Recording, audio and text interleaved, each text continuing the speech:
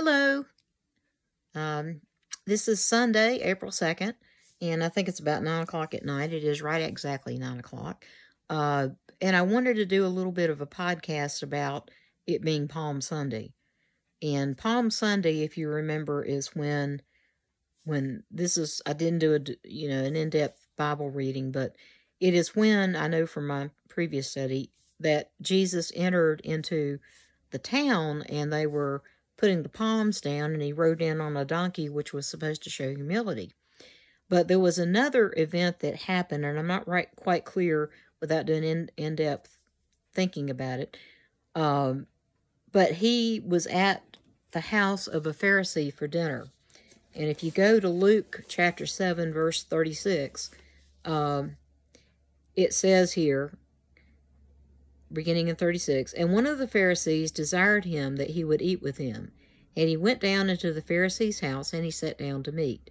And behold, a woman in the city, which was a sinner, when she knew that Jesus sat at meat in the Pharisee's house, brought an alabaster box of ointment, and stood at his feet behind him, weeping, and began to wash his feet with tears, and did wipe them with the hairs of her head, and kissed his feet, and anointed them with ointment. And when the Pharisees which had bidden him saw it, he spake within himself, saying, this is something he thought in his own mind, this man, if he were a prophet, would have known who and what manner of woman this is that toucheth him, for she is a sinner. And Jesus, answering, and remember this was not said out loud, this is something it says in the Bible that the Pharisee thought in his mind. I'm going to repeat verse 39. Now when the Pharisee which had bidden him saw it, he spake within himself, saying, this man, if he were a prophet, would have known who and what manner of woman sits in this that toucheth him, for he is a sinner. And I use the King James Version. I think this will turn out right when I do it. But anyway, the King James Version, that's what it says. And so the next verse, verse 40 says, and Jesus answered and said unto him, Simon, I have somewhat to say unto thee. And he saith, Master, say on. Let me stop at verse 40 there for just a second. According to verse 39, the Pharisee thought that thought, didn't say it out loud. But Jesus knew what he was thinking. Does that surprise you? It doesn't surprise me. And so, going on to verse 41, this is Jesus speaking. There was a certain creditor which had 2 debtors. The one owed 500 pence and the other 50. And when they had nothing to pay, he frankly forgave them both. So tell me, therefore, which of them will love him the most? And Simon answered and said, I suppose that he to whom he forgave most. And he said unto him, thou hast rightly judged. Let me stop it. That's the end of verse 43. The more you have to be forgiven of, the more you might respond with love. I mean, that's pretty a universal tenet of psychology and human being, okay? But he turned to the woman, this is verse 44 now, he turned to the woman and said unto Simon, seest thou this woman? Okay? I entered into thine house. Thou gavest me no water for my feet. But she hath washed my feet with tears and wiped them with the hairs of her head. I'm going to stop there. That's the end of verse 44. It was custom back at that time for someone to wash the feet of the guests that were in a fairly well-to-do home. So according to this, Jesus is saying and pointing at Simon and saying, the Pharisee, you did not even wash my feet. She has washed my feet with her tears. She has dried them with her hair. She's kissed them, and she's anointed them with oil.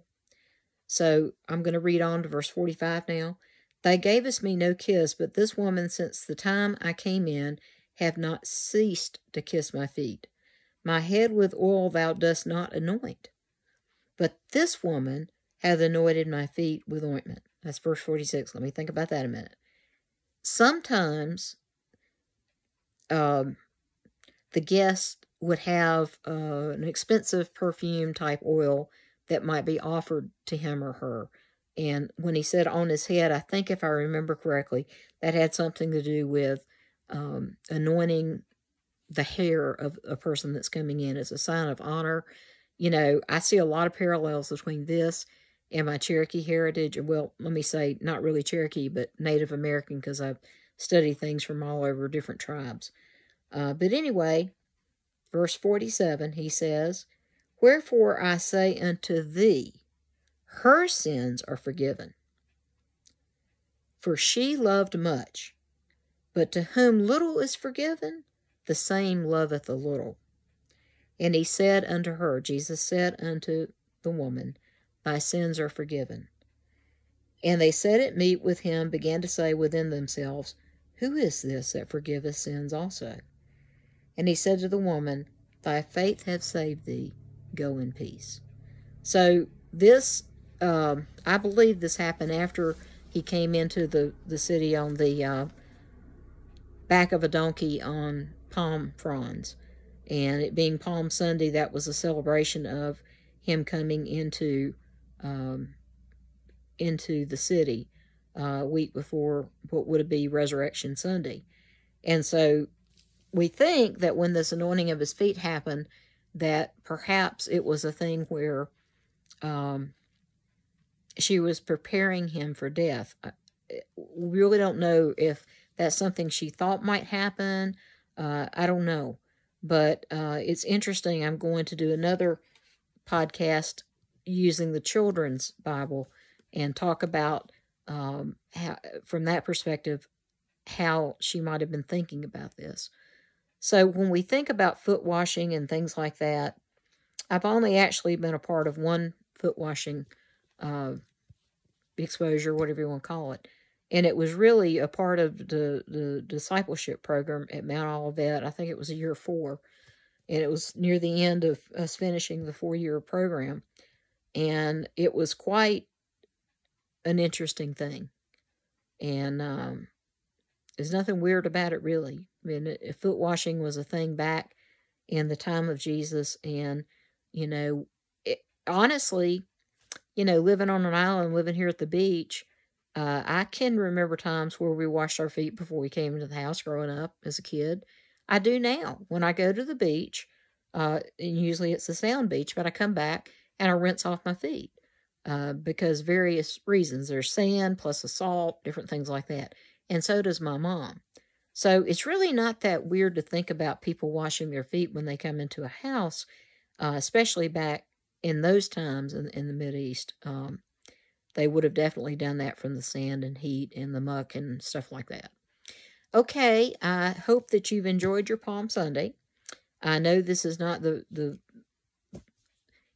Palm Sunday entrance typical verse, but I think the anointing of the oil for Jesus was, I've always felt like that was in preparation for his crucifixion, which in the way we celebrate, that's not the right word, but celebrate it, is going to be happening very soon. Last Supper would be Monday, Thursday, I believe. And then Resurrection Sunday, Easter, is what we call it. And just so you know, I just was on the phone with a good friend of mine that lives out in Utah. And I was remembering back to when my daughter took me on this wonderful trip. It had to do with her law school thing at the BYU campus. And we ended up making a big, long trip out of it, which was wonderful. But on that trip, we were there for Easter Sunday, and we were staying in a yurt in a desert, and I saw the sunrise over the desert that Easter, and that was a treat in itself. Here on the island, we usually have a sunrise service on the waterfront, and, and in times past, I've been down there at 6, 7 a.m. whenever they do it. It's always very cold, and right now, it's very cold on the island. But anyway, I hope you enjoyed this reading, and I hope that you'll think about how you can be very humble in what you do. And perhaps when you give something that's valuable, that costs you something, and you give it with freedom, then maybe that is where we all need to head. Thank you. Hope you have a good evening. Bye.